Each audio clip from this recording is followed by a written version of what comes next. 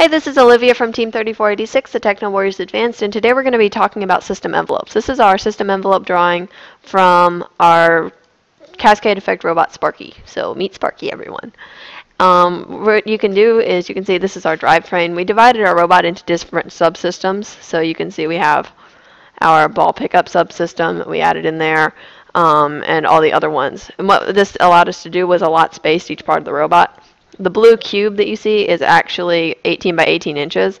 So that way we knew how much space we had, and we could figure out how to use the subsystems and how they would work together. That way we knew we would have enough space for the ball pickup and that everything would fit together in a way where it would all work.